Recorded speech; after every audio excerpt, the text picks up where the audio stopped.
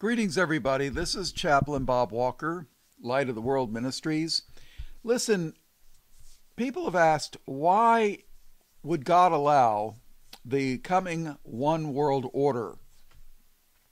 Well, the thing is, if you've never read the entire Bible from cover to cover, you probably wouldn't understand. But if you read in Genesis chapter 3, Adam and Eve were disobedient, and God allowed the disobedience, but the thing is, they suffered the consequences of disobedience.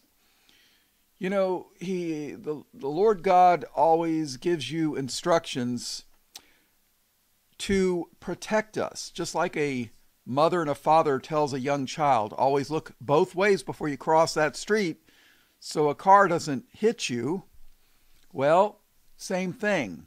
Of course, the devils that run the world and the media will tell you, well, you know, just like in Genesis 3, the serpent, which was really the devil and Satan, will tell you, oh, well, God's trying to hold you back. I'm trying to give you his secret knowledge. Well, that's a lie. So God allowed Adam and Eve to disobey, but there were consequences. And then God took Israel out of captivity in Egypt and offered to be their king and fight their wars for them. Do you know there were times when the Israel was fighting the Canaanite tribes and God actually threw down stones from heaven to wipe out their army? And you know, all the miracles that he showed them in Egypt, which the plagues of Egypt parallel the plagues of Revelation. I mean, in a lot of ways, not completely. I don't understand why. I know there's some very similar, strong similarities. But then in the book of 1 Samuel chapter 8, the people said, oh, well, we don't want God as our king. We want a human, earthly king. And in 1 Samuel 8 and verse 7, and the Lord said unto Samuel, hearken unto the voice of the people. In other words, go ahead and listen to what they're saying. Hearken unto the voice of the people and all that they say unto thee, for they have not rejected thee, but they have rejected me, that I should not reign over them. And we're not talking about raindrops falling from the sky. We're talking about ruling and reigning, being a king. Now, when you read Job chapter 1, now the thing is, Satan went to God and said, put a challenge before him, and told him, well, yeah, of course Job, follows you. You've protected him. And basically, Satan issues a challenge and says, you know what? You let me touch all that he has, and Job will curse you to your face, God. And, of course, God said, well, okay, I'll take up your little bet here. That's the Bob translation. But Satan was not allowed to touch his life. And if you were interested, you could read the rest of the story. So, why is God going to allow the New World Order? Well, we've been disobedient. We have failed to honor God the Father and Jesus Christ, who is God the Son. And we haven't followed his ways and his laws. So my opinion is, hey, you guys don't want me for a ruler? No problem. I'm going to let you have Satan for your ruler. The beast, the man of sin, the son of perdition, the Antichrist. See how you like it. And the ultimate conclusion is going to be, will you worship the beast? Will you take his mark? All right, well, this is the introduction. Please continue listening, and you can hear why God allows the New World Order.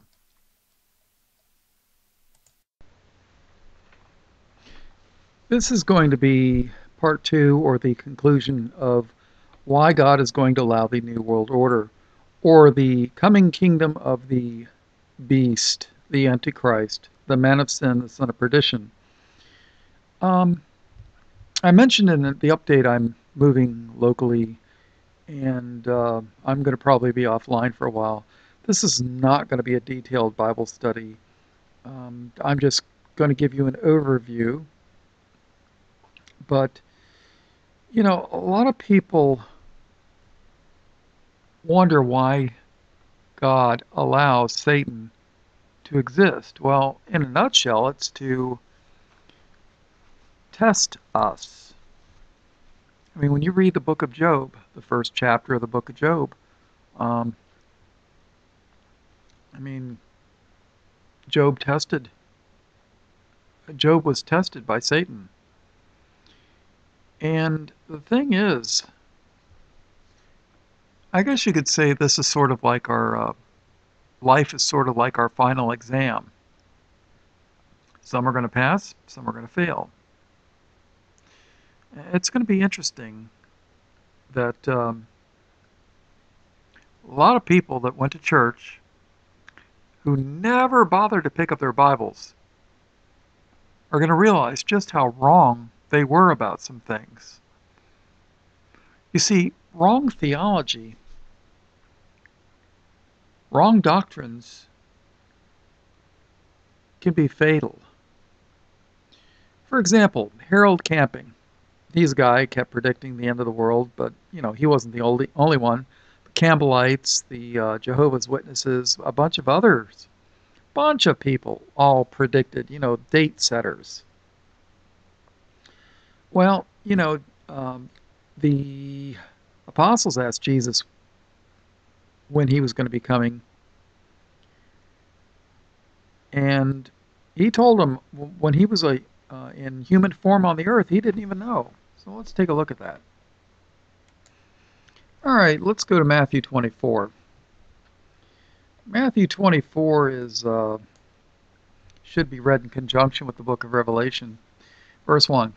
And Jesus went out and departed from the temple, and his disciples came to him for to show him the buildings of the temple. And Jesus said unto them, See ye not all these things? Verily I say unto you, there shall not be left here one stone upon another that shall not be thrown down.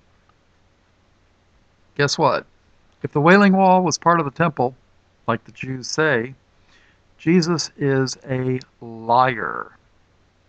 Or the Jews are wrong and the Wailing Wall is not part of the temple, because Jesus said there not be one stone upon another that shall not be thrown down.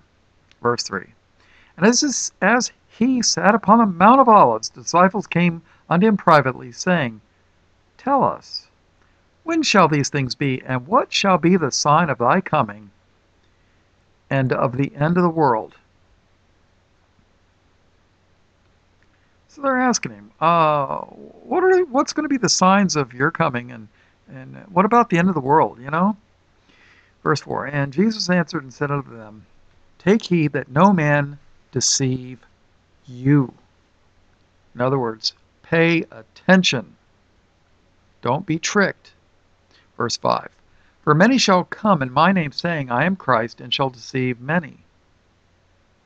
Okay? And ye shall hear wars and rumors of wars, and see that ye are not troubled, for all these things must come to pass, but the end is not yet. For nation shall rise against nation, and kingdom against kingdom. There shall be famines, and pestilences, and earthquakes in divers places. All these are the beginning of sorrows. Read in Revelation. This is coming, people. Then shall they deliver you up to be afflicted, and shall kill you, and ye shall be hated of all nations for my name's sake. Wait a minute, isn't TBN and Benny Hinn always say, hey, send us a tithe and you're going to be blessed and be wealthy and everybody's going to love you? And wait a minute, was the Bible mistranslated, or is Benny Hinn right? Then shall they deliver you up to be afflicted, and shall kill you. And ye shall be hated of all nations for my name's sake. And then shall many be offended, and shall betray one another, and shall hate one another. That's right. When persecution comes, people will turn against the true believers. They will betray the true believers to save their own hides. And they shall hate true believers. Verse 11. And many false prophets shall rise and shall deceive many. And because iniquity, wickedness, sin, and because iniquity shall abound, the love of many shall wax cold. Isn't that happening now? I never thought I would see the day when sodomites would be legally allowed to do a state union that they call a marriage. Never thought I would ever see that. Listen to this. But he that shall endure unto the end, the same shall be saved. What do you mean we got to endure unto the end? The same shall be saved. Well, that's the words of Jesus. Don't argue with me. Let's see. Let's skip down. Let's see.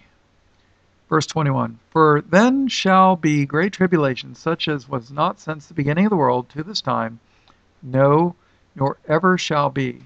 Tribulation's trouble, people. And except those days should be shortened, there should no flesh be saved, but for the elect's sake, those days shall be shortened. So if any man shall say unto you, Lo, here is Christ, or there, believe it not. For there shall arise false Christs and false prophets, and shall show great signs and wonders, insomuch that, if it were possible, they shall deceive the very elect. Behold, I have told you before.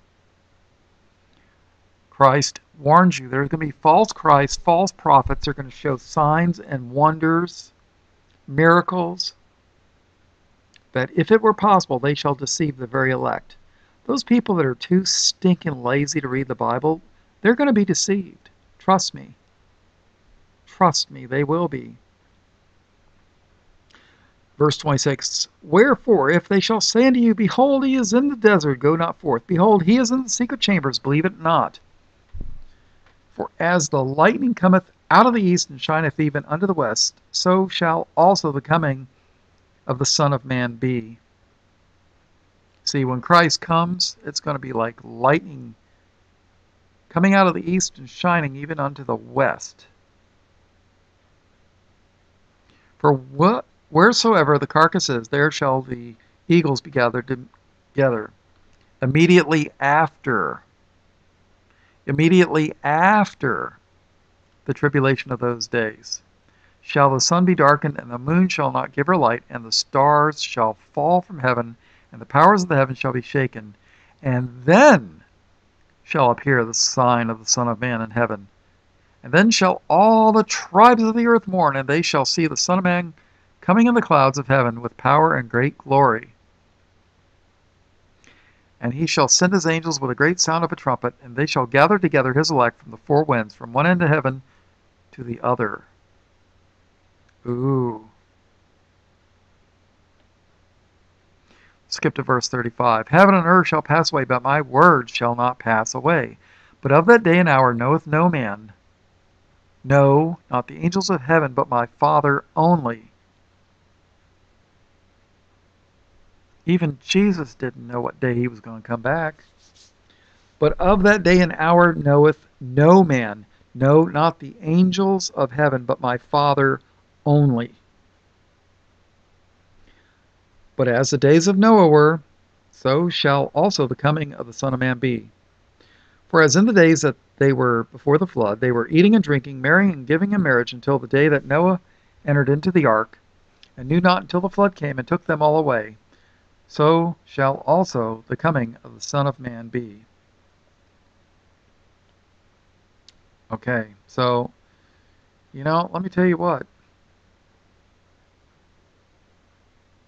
It's going to be a time of great wickedness, a lot of false Christs, false prophets. They're going to show signs and wonders. It's going to be just like it was in the days of Noah. And I'll guarantee you the days of Noah were probably just like the days of Sodom and Gomorrah.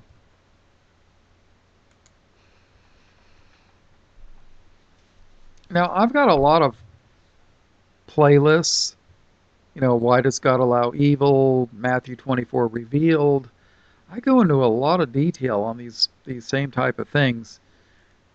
But, Satan is, I don't know why the Lord's allowing Satan to exist. I don't understand it totally. I guess it's just for a testing, but let's go to Genesis 3 and verse 1. Now the serpent was more subtle than any beast of the field which the Lord God had made, and he said unto the woman, Yea, hath God said, Ye shall not eat of every tree of the garden? And the woman said unto the serpent, We may eat of the fruit of the trees of the garden, but of the fruit of the tree which is in the midst of the garden, okay, God hath said, Ye shall not eat of it, neither shall ye touch it, lest ye die. And the serpent said unto the woman, Yea, ye shall not surely die, for God doth know that in the day ye eat thereof, then your eyes shall be opened, and ye shall be as gods, knowing good and evil. And when the woman saw that the tree was good for food, and that it was pleasant to the eyes, and a tree to be desired to make one wise, she took of the fruit thereof, and did eat, and gave also unto her husband with her, and he did eat. All right, so let's face it. God says, don't do this. They didn't want God to listen to God. They did what they wanted to do. The Bible says, thou shalt not. The church of Satan says, do what thou wilt, shall be the whole of the law. In other words, do what you want to do. That shall be the whole of the law. Whatever you want to do. If it feels good, do it. When Moses did all the miracles in front of Pharaoh and all the miracles he did the children of Israel and, went into the desert and everything, the Lord wanted Moses to lead the people. Well, they didn't want Moses and they didn't want the Lord. Let's face it. They wanted to, the Lord took them out of Egypt to try to take Egypt out of them. Egypt is not spoken of very highly in the Bible. But it didn't work. So they wandered for 40 years, and all the people that originally came out of Egypt all died in the desert. And it was the new generation that went into the Promised Land. If you don't know what I'm talking about, you need to read the book of Exodus and Numbers and Leviticus, for that matter. But turn to 1 Samuel chapter 8 and verse 1. We'll start in verse 1. And it came to pass when Samuel was old that he made his sons judges over Israel. Now, what's a judge? A judge is kind of like, he's a ruler, He makes decisions. So if you got two people that are fighting over a piece of property and, they go before the judge and the judge makes the ruling. Verse 2, Now the name of his firstborn was Joel, and the name of his second Abiah. They were judges in Beer-sheba. And his sons walked not in his ways, but turned aside after lucre, bribes, and took bribes, and perverted judgment. So the sons were evil. They were taking bribes, and whoever gave them the most money won the case. And all the elders of Israel gathered themselves together and came to Samuel unto Ramah, and said unto him, Behold, thou art old, and thy sons walk not in thy ways. Now make us a king to judge us like all the nations.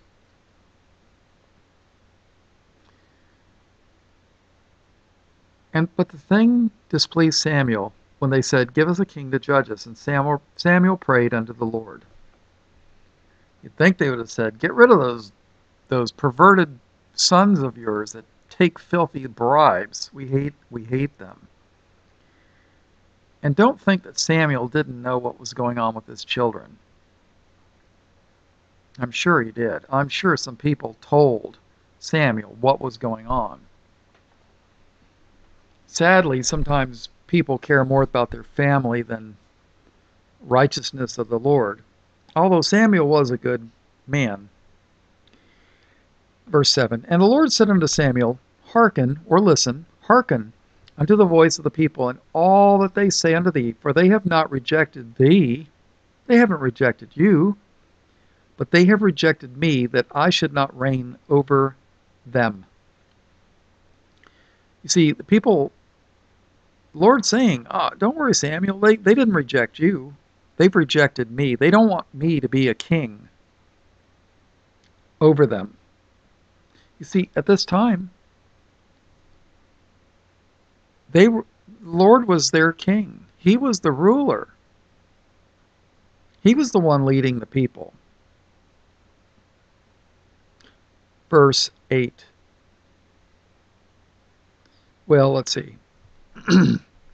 For they have not rejected thee, but they have rejected me, that I should not reign over them, according to all the works which I have done since the day that I brought them out of Egypt, even unto this day, wherewith they have forsaken me and served other gods. So do they also unto thee. Does this sound like America? Has forsaken the God of the Bible, served other gods? Oh, yeah. Now therefore hearken unto their voice, howbeit yet protest solemnly unto them, and show them the matter of the king that shall reign over them. And Samuel told all the words of the Lord unto the people that asked of him a king. And he said, This shall be the manner of the king that shall reign over you.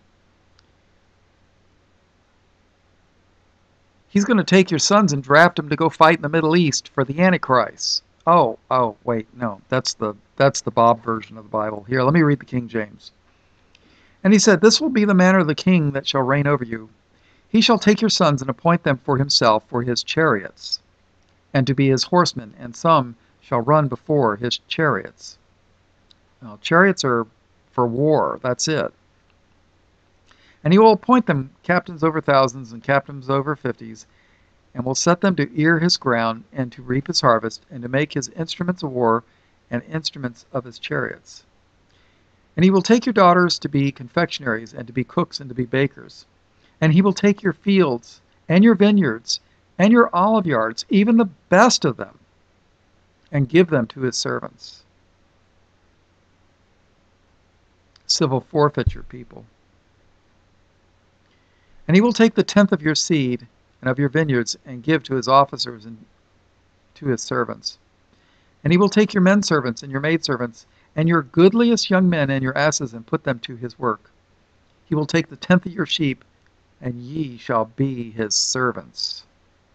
Doesn't that sound like what's going on today? But instead of a tenth, if you added up all the taxes that you pay, I'll guarantee you it's over 50% of every penny you make.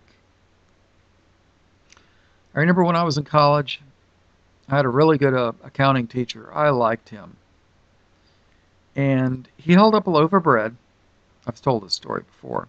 He held up a loaf of bread. Back then it was probably about $1.50 for a loaf of bread. And he says, you see this loaf of bread? He says, there's over 100 different taxes on this loaf of bread.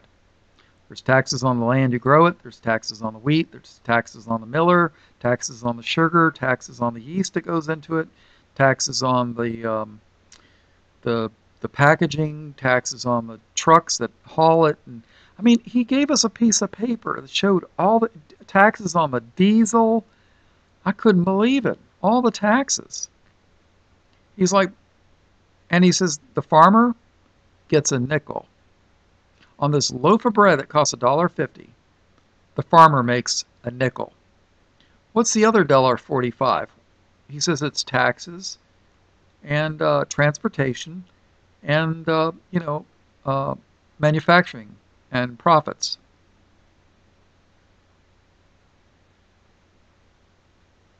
Okay, 1 Samuel 8:17. He will take the tenth of your sheep, and ye shall be his servants. And ye shall cry out to me in that day because of the king which ye shall have chosen you, and the Lord will not hear you in that day. Oh yeah? You don't want the Lord as a king? You want the other guy as a king? No problem. But don't come crying to me, baby. 'Cause I ain't gonna hear you. Nevertheless, the people refused to obey the voice of Samuel, and they said, Nay, but we will have a king over us. Yes, and his name's going to be Apollyon and Abaddon, Antichrist, the beast, the man of sin, the son of perdition, because you don't want the Lord as your king. Yes, church people want a savior. They don't want to go to hell, but they don't want a king. And you know what? There's a difference between the sacrificial laws of blood sacrifice, the animal sacrifice, and there was a difference between the laws about how to run a government. Do you know that the Bible said that if somebody got caught stealing, they had to repay that person 4 times what they stole? Oh, yeah.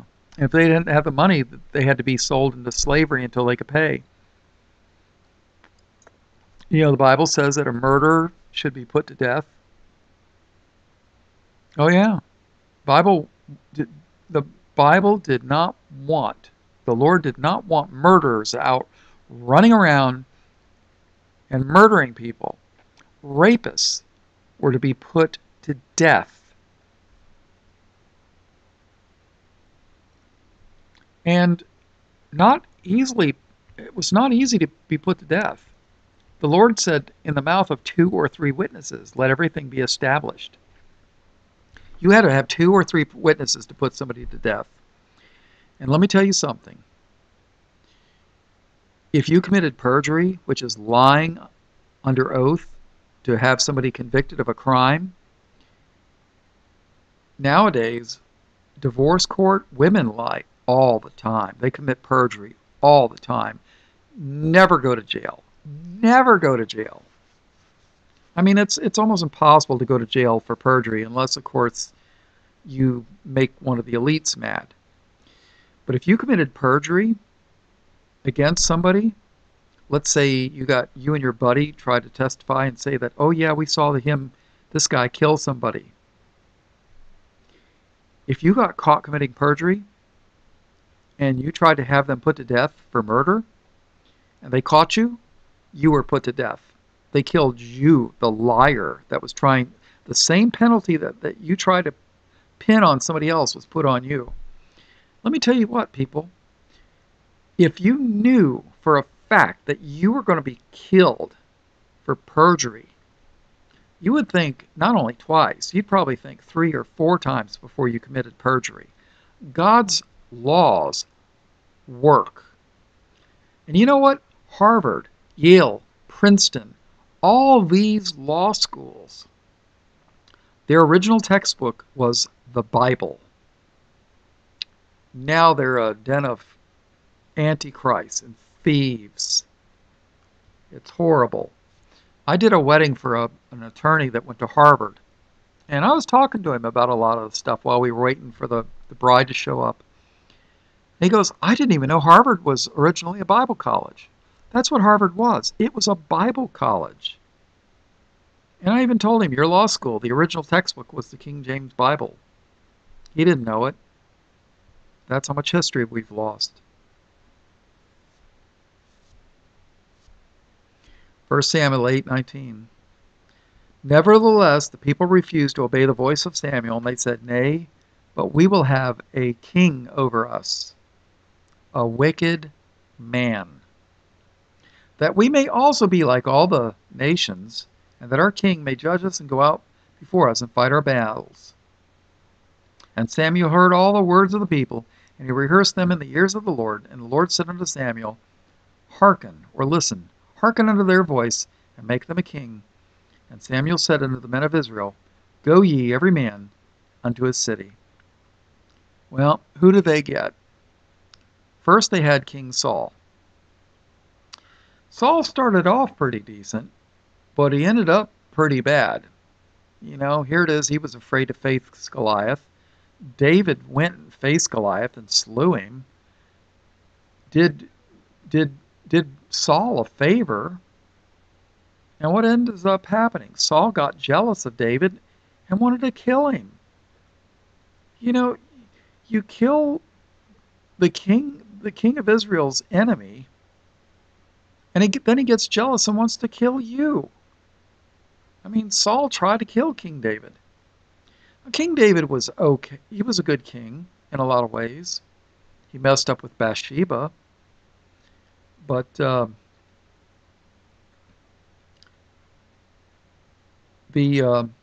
thing is, his son Solomon started off really good, but by the end of his reign, horrible. And then Solomon's son was even worse than Solomon.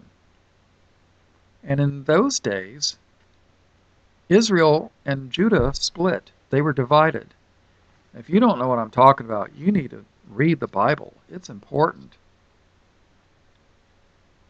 And one of Israel's kings was Ahab. Oh, Ahab was bad news. Yeah, you want a king? You don't want the Lord as your king? How about 1 Kings chapter 16 and verse 33? And Ahab made a grove. That's witchcraft, people. When you have a grove of trees, you know, they say, oh, we're nature worshipers. Yeah, that's where they do their human sacrifices, out in the woods, because they dare not ply their craft, their witchcraft, in the city. You know, because I wish there were some righteous people that would see witches getting ready to sacrifice a baby on an altar to Satan and pull out their swords and cut their heads off.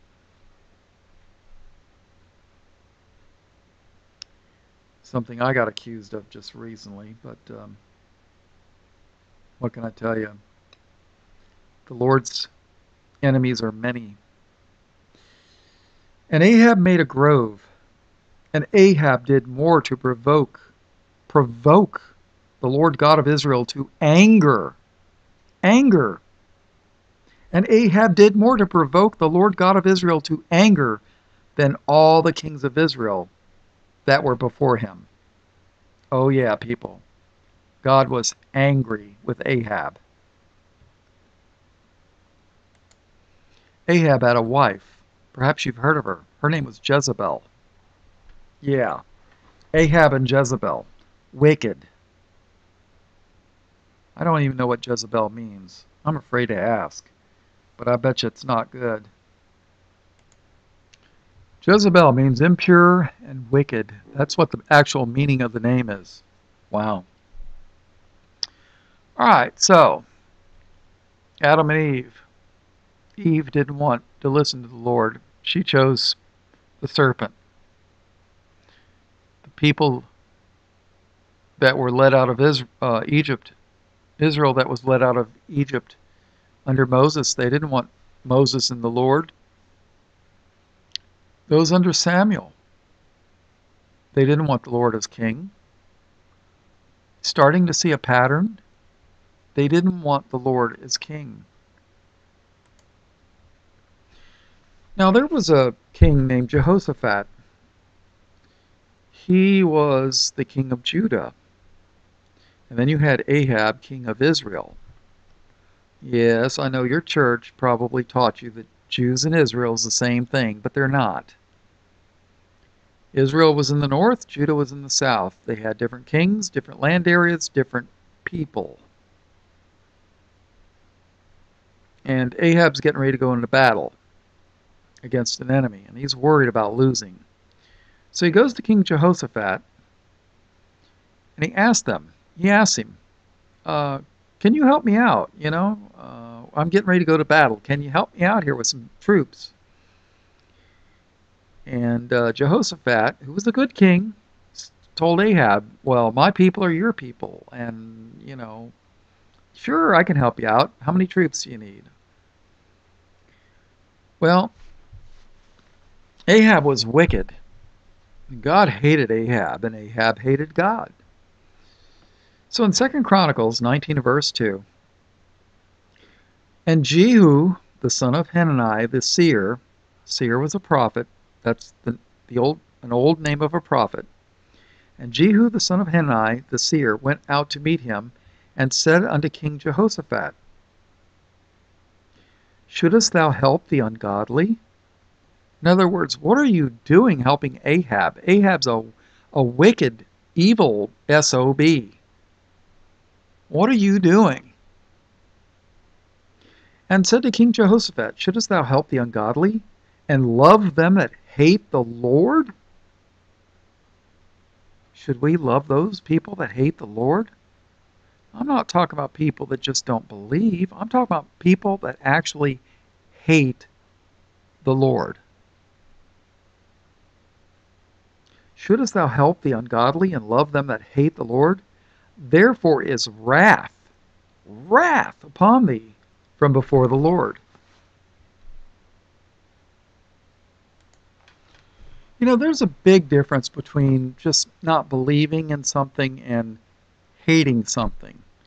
There's a big difference. Think about it. In John 15:23, Jesus speaking, he that hateth me hateth my Father also. And he's not talking about Joseph and Mary, okay? He's talking about God the Father. He that hateth me hateth my Father also. If I had not done among them the works which none other man did, they had not had sin. But now they have both seen and hated both me and my Father. But this cometh to pass that the word might be fulfilled that is written in their law, they hated me without a cause. So should we help people that hate Jesus Christ? There's a big difference between, there was a time I'd have told you I didn't believe in Jesus, but I didn't hate Jesus. I didn't hate him. There's a big difference. And there's a group of people that actually hate Jesus Christ, that the church world absolutely falls over themselves supporting. Jesus speaking, John 15:18, if the world hate you, ye know that it hated me before it hated you. Oh yeah. The world hates Jesus before it hated you. In Psalms 139 verse 22, I think it's King David, he says, I hate them with perfect hatred. I count them mine enemies. Now Jesus told us to love our enemies, didn't he? But there's a big difference between our enemies. We're to love our enemies. But we're not are we really supposed to love the Lord's enemies? Are you really supposed to love Satanists? I don't think so. King David said, I hate them with perfect hatred. I count them mine enemies. And David was called a man after God's own heart. Listen to what Jesus says in Luke 19:27. But those mine enemies, which would not that I should reign over them, bring hither and slay them before me. Now this is going to be the future. Did you catch that? But those mine enemies, which would not that I should reign over them, bring hither and slay them before me. See, Christ is not just a savior. He's a king. But people don't want Christ as king. They don't want Christ as king. They don't. They don't. Period. In the book of Judges in and verse 6. In those days there was no king in Israel, but every man did that which was right in his own eyes. So, you like your neighbor's wife? No problem. You just go next door and kill her husband. Take her. Do that which is right in your own eyes, right? That's what they did. Judges 21:25. And in those days there was no king in Israel. Every man did that which was right in his own eyes. So,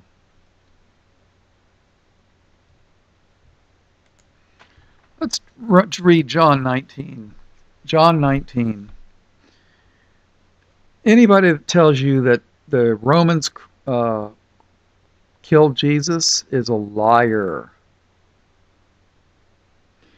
Then Pilate therefore took Jesus and scourged him. Scourge means whipped. And the soldiers platted a crown of thorns and put it on his head, and they put on him a purple robe.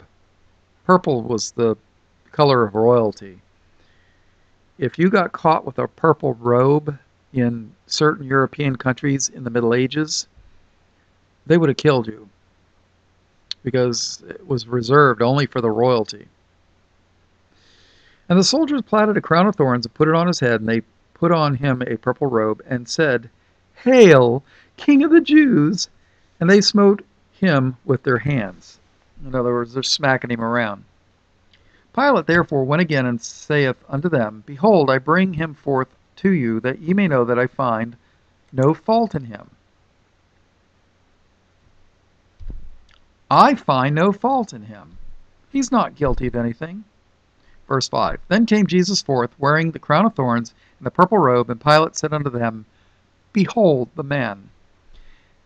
When the chief priests, these are not Catholic priests, when the chief priests therefore and officers saw him, they cried out, saying, Crucify him! Crucify him! Pilate saith unto them, Take ye him and crucify him, for I find no fault in him. The Jews answered him, We have a law, and by our law he ought to die, because he made himself the Son of God. When Pilate therefore heard the saying, he was the more afraid. Pilate, an unsaved Roman that knew nothing, was afraid. He had the fear of God. Not the Jews. Verse 9. When Pilate therefore heard the saying, he was the more afraid, and went again into the judgment hall, and saith unto Jesus, Whence art thou? In other words, what's going on here? But Jesus gave him no answer. Then said Pilate unto him, Speakest thou not unto me? Knowest thou not that I have power to crucify thee, and have power to release thee? Jesus answered, Thou couldst have no power at all against me, except it were given thee from above. Therefore he that delivered me unto thee hath the greater sin. Oh yeah, the Jews that delivered Jesus unto Pilate, they have the greater sin. And from thenceforth Pilate sought to release him. Oh yeah, the Romans wanted to crucify Jesus, right? And from thenceforth Pilate sought to release him. But the Jews cried out, saying, If thou let this man go, thou art not Caesar's friend. Whosoever maketh himself a king speaketh against Caesar. Well, Caesar was the supreme king over all of Rome, all the Roman empires. They're saying, if you let this guy go, we're going to go to Caesar and say that Christ says that he is a king, and you let him go. It was treason against Rome. Pilate knew he'd be put to death. He knew that. Verse 13. When Pilate therefore heard this saying, he brought Jesus forth and sat down in the judgment seat in a place that is called the Pavement, but in the Hebrew, Gabbatha. Now these Hebrew roots people are going to tell you right here, oh well, the New Testament was written in Hebrew and then mistranslated into Greek. Then why does it say, but in the Hebrew, Gabbatha? Because it was written in Greek, and they're telling you what it means in Hebrew. The New Testament was written in Greek, but in the Hebrew, Gabbatha. And it was the preparation of the Passover, and about the 6th hour, he saith unto the Jews, Behold your king. But they cried out, okay, and he said unto the Jews, Behold your king. And they cried out, away with him, crucify him. Pilate saith unto them, Shall I crucify your king? The chief priests answered, We have no king but Caesar. Ooh, we have no king but Caesar. Oh, we don't want Jesus as our king. Forget that. Then delivered he him therefore unto them to be crucified, and they took Jesus and led him away. There's an alternate version of this in Matthew 27, verse 22. Pilate saith unto them, What shall I do then with Jesus, which is called Christ? No, I'm sorry. Verse 20. But the chief priests and elders persuaded the multitude that they should ask Barabbas and destroy Jesus. Now, Barabbas was a murderer and a thief. They didn't want Jesus. They wanted a murderer and a thief. The governor answered and said unto them, Whither of the twain will ye that I release unto you? They said, Barabbas. Pilate saith unto them, What shall I do then with Jesus, who is called Christ? They all said unto him, Let him be crucified. And the governor said, Why? What evil hath he done? But they cried out the more, saying, Let him be crucified. When Pilate saw that he could prevail nothing, but that rather a tumult was made, in other words, almost a riot, he took water and washed his hands before the multitude, saying, I am innocent of the blood of this just person. See ye to it. Then answered all the people and said, His blood be on us and on our children. Then released he Barabbas unto them, and when he had scourged Jesus, he delivered him to be crucified. Sounds like Pilate did everything he could to release Jesus, doesn't it? We have no king but Caesar.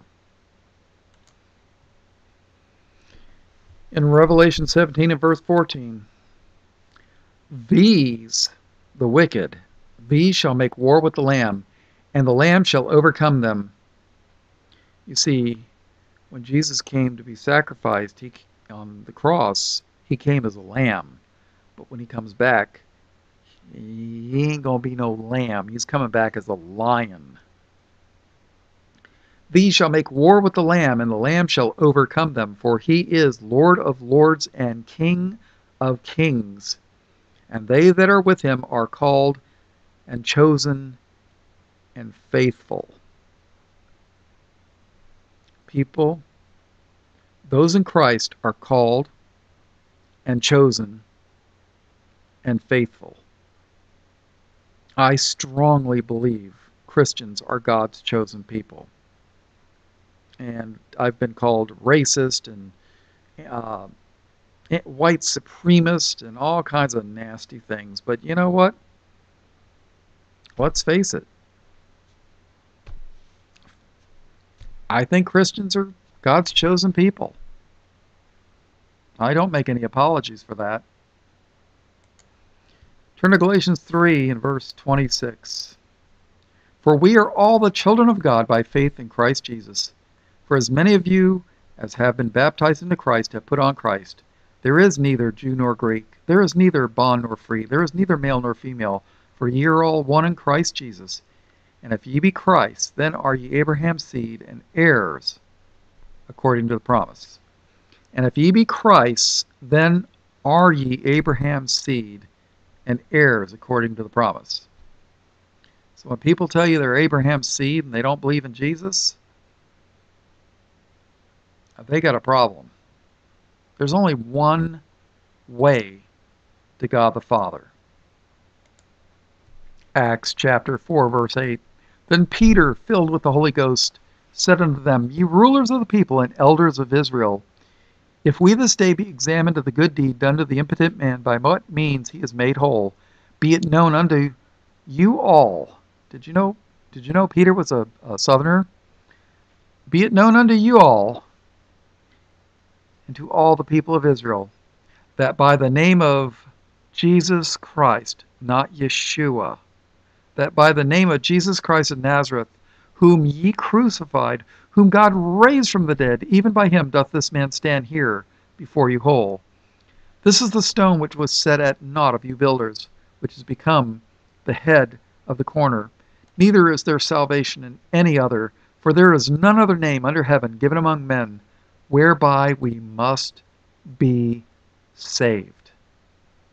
Jesus Christ, not Yeshua. Don't be surprised if Yeshua is the name of the Antichrist. And don't be surprised if the false prophet calls himself Elijah. Don't be surprised if there's two Elijahs. Don't be surprised. There's going to be maybe a fake one and a real one. Turn to 2 Thessalonians chapter 1 and verse 1. Thessalonica was a church, a city that had a church in Greece. Paul and Silvanus and Timotheus unto the church of the Thessalonians in God our Father and the Lord Jesus Christ. Grace unto you and peace from God our Father and the Lord Jesus Christ. We are bound to thank God always for you, brethren, as it is meet, because that your faith groweth exceedingly, and the charity of every one of you all toward each other aboundeth. So that we ourselves glory in you, in the churches of God, for your patience and faith in all your persecutions and tribulations that ye endure. Tribulations trouble people. For your patience and faith in all your persecutions and tribulations that ye endure. Boy, you'll never hear this read in on TBN, huh? Which is a manifest token of the righteous judgment of God, that ye may be counted worthy of the kingdom of God, for which ye also suffer. Seeing it is a righteous thing with God to recompense tribulation to them that trouble you. In other words, God's going to pay them back. Recompense. That means, oh yeah, he's going to repay. He's going to give them trouble for what they made problems for you. He's going to pay them back. Seeing it is a righteous thing with God to recompense tribulation to them that trouble you. And to you who are troubled, rest with us, when the Lord Jesus shall be revealed from heaven with his mighty angels, in flaming fire, taking vengeance on them that know not God, and that obey not the gospel of our Lord Jesus Christ, who shall be punished with everlasting destruction from the presence of the Lord and from the glory of his power, when he shall come to be glorified in his saints, and to be admired in all them that believe, because our testimony among you was believed in that day. Wherefore we also pray always for you, that our God would count you worthy of this calling, and fulfill the good pleasure of his goodness, and the work of faith with power, that the name of our Lord Jesus Christ may be glorified in you, and ye in him, according to the grace of our God, the Lord Jesus Christ. You see, people don't want Christ as king. They want another king. They didn't want Christ. They wanted Barabbas, a murderer and a thief, because he was one of them. I will guarantee you, Jesus never broke any of the laws. He wasn't, he wasn't a talebearer. He didn't never stole anything from anybody. And yet they wanted Barabbas. They wanted one of their own. So it's going to be in the end times. People don't want Christ as king. They're going to want the beast, the man of sin, the son of perdition, the Antichrist. And Jesus warned, the beast comes first. The Antichrist comes first. The false Christ comes first. And there's going to be a lot of people who are going to fall. They've been taught garbage. Garbage in the churches. Garbage. You turn on TBN, they're always talking about, send us a donation, God will bless you. Where's that in the Bible? The tithe was supposed to go to God. But there's nothing in the New Testament about tithing. Nothing. Offerings, yes. But nothing about tithing. Stay close, people, to Jesus. I think, honestly, I think in the next 20 years, they're going to put Christians to death. Maybe less. I don't know. It's just the downward slope to hell. The countries, I mean, not just Europe, but the United States, and it's just amazing. I mean, I grew up, well, I was a child, very small child during the 60s. Drugs, free love. I pretty much consider myself as having grown up in the 70s, which was basically a continuation of the 60s. And things have just gotten, some of the things that are going on now, I'm amazed. I mean, totally amazed. So, wouldn't surprise me. Well, that's why the Lord's going to allow the New World Order. People don't want Christ. They don't want to listen to Christ as king. So he's going to let them have the other king, the one that they want. And it's going to look like it's working out for a while. But there's going to be a bunch of ecological disasters as laid out in the book of Revelation. And the Antichrist, the beast, whatever you want to call him, the man of sin, the son of perdition, he's going to blame that on the people. He's going to say, well, I destroyed this because you guys are evil. But he's not going to be able to, he's not going to be able to save the planet. And people eventually are going to wake up, a remnant.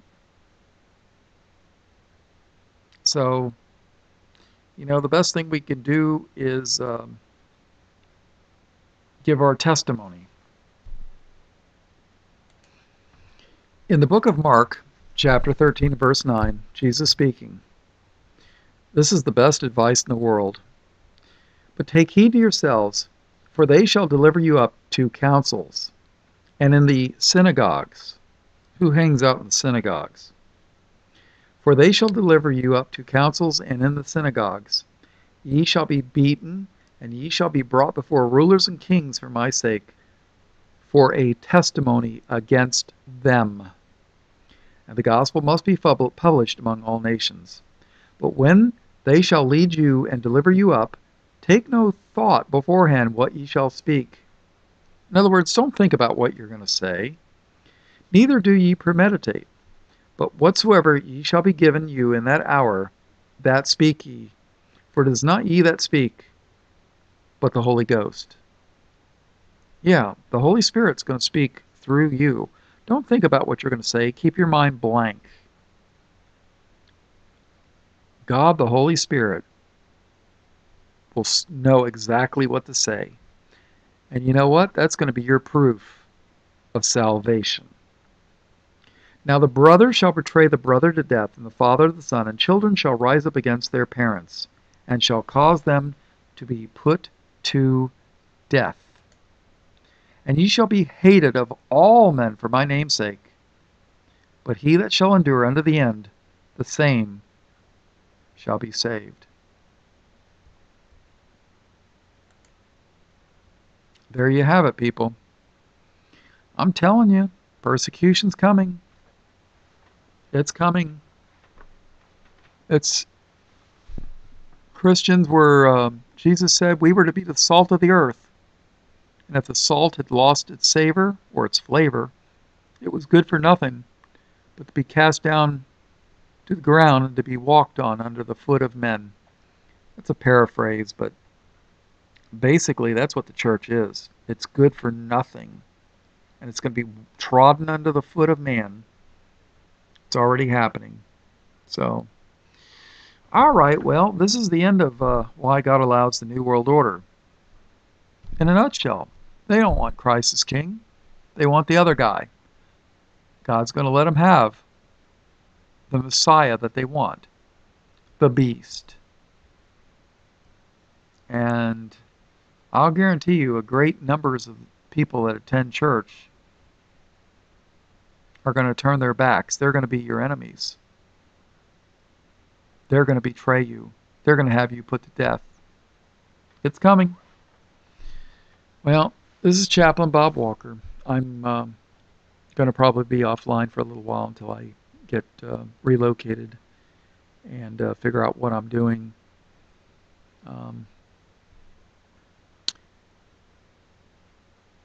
All blessings, praise, glory, and honor to the Lamb of God, slain before the foundation of the world, and that's Jesus, who is Christ, in his precious name. Amen.